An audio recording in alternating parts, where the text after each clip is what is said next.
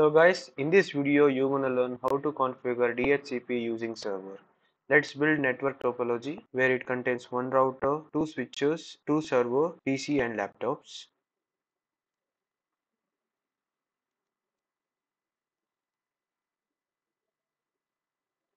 Let's connect this.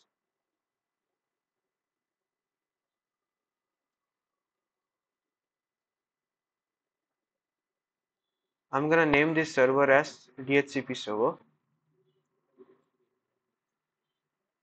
Let's also name this server as DHCP server 2. So let's configure this DHCP server. Open the desktop, give IP configuration of this. So I'm gonna name 10.10.10.1 subnet mask default gateway as 10.10.0 and go to the service tab. Under service tab, go to DHCP, click on service, leave the pool name as it is and give the default gateway as 10.10.0. If you want DNS, you can also give that. So I'll name it as 10.10.4. So IP starts from 10, then also subnet mask, leave as it is and save this.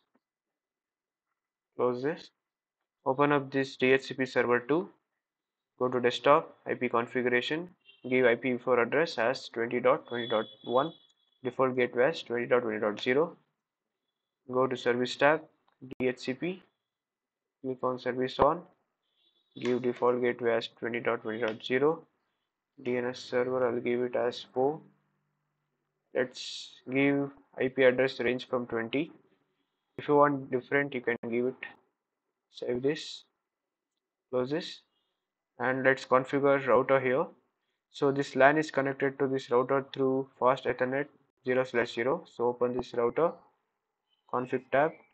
Under interface section, go to fast Ethernet 0/0. Click on port status on. Give IPv4 address, that is 10.10.10.0. That is a default gateway address. Give subnet mask. Close this. So this second LAN is connected to the router through fast Ethernet 1/0. Open up the router. Under config tab, go to fast Ethernet 1/0. Port status on. Give IPv4 address as default gateway address, that is 20.20.0. Subnet mask. Close this. So now let's configure the PCs and laptops. Open up the PC, desktop, IP configuration. So it's in static mode. Click on DHCP. It's requesting IPv4 address. DHCP request is successful. Close this. So open up this laptop. Come to desktop, IP configuration. Click on DHCP. Now it's also successful. Close this. Let's send packets.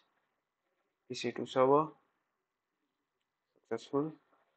From this laptop to this server. Also successful. Let's send packets from PC to laptop. For the first time it will be failed. Do it again.